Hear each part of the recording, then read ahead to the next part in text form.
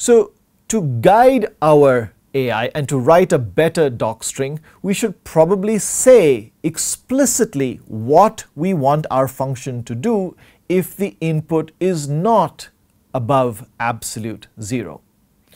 Now, one way we can do that is by writing more text. But another way is by writing an example of what the function should do if the value is below absolute zero. So we'll write a test case. Now in Python, a simple way of writing test cases is using what we call doctests. So doctests are written as part of the doc string. We will pretend to be inside the REPL while we are inside our doc string. Let me show you what this looks like. Here's an example. So once again, our doc string starts on line 2, and in this case it ends on line 7. Remember, with triple quotes we can have multi-line doc strings. All of it must be indented correctly. So this docstring again just tells us what to do as long as the temperature is above absolute zero. Convert that temperature to Fahrenheit.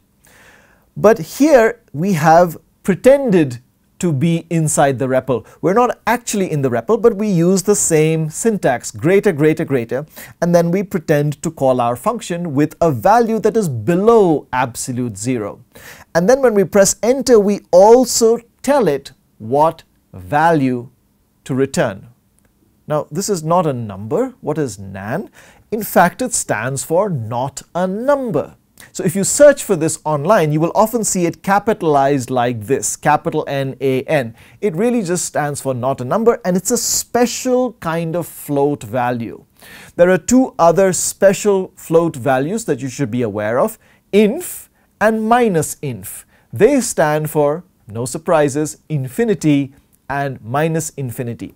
But these are special floating point values. So here, as part of our docstring, we're making it very clear that if the value is below absolute zero, then we want to return not a number, this special floating point value. We don't want to return a string, and we don't want to raise some sort of error message.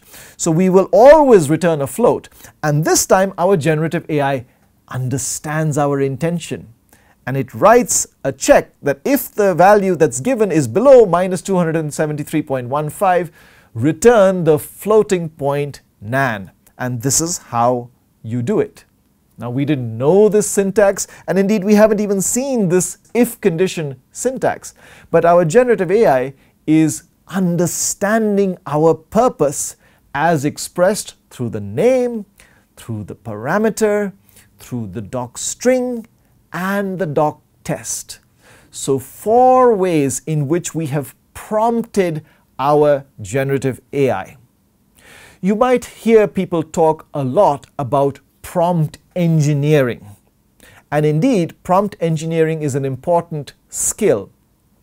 But here we are doing something much less sophisticated than prompt engineering. I like to call this technical prompting. We are making use of our technical skills as Python programmers. We know that there is something called the signature, which conveys important information. We know that there is something called the docstring, within which there are things called doctests. We could write many doctests. And all these technical concepts that we know about can be used to prompt generative AI. So we are making use of our technical prompting skills. By the way, you may have observed that in the docstring we have said what we want our function to do if the value given is above absolute zero. In the code that our AI is suggesting, it tells us what to do if the value is below absolute zero, strictly less than minus 273.15. So this might suggest to you, well, what if the value is exactly equal to absolute zero? What is the intention then? Let's add one more doctest to make this intention very clear. I go here and I start adding 2 Fahrenheit with the exact value minus 273.15. When I press enter, my generative AI makes a suggestion. Well, maybe in that case the answer is 0.0. Wait a minute. Is that the correct answer? Remember, we want to convert any value that is above absolute zero to Fahrenheit. At least that's our intention. This value is not above absolute zero, it's equal to absolute zero. So perhaps in that case we should return nan. If, on the other hand, this slightly imprecise term was meant to include absolute zero, then we should make sure that this answer is correct. And in fact, if you use a calculator to figure out what minus 273.15 is by multiplying it with 1.8 and adding 32, you will find that this answer is not correct. 0.0 is very far from the correct answer in Fahrenheit. So please remember, this is one more example of many that you will see in this series of lectures. Don't blindly trust generative AI. This suggestion is a terrible one.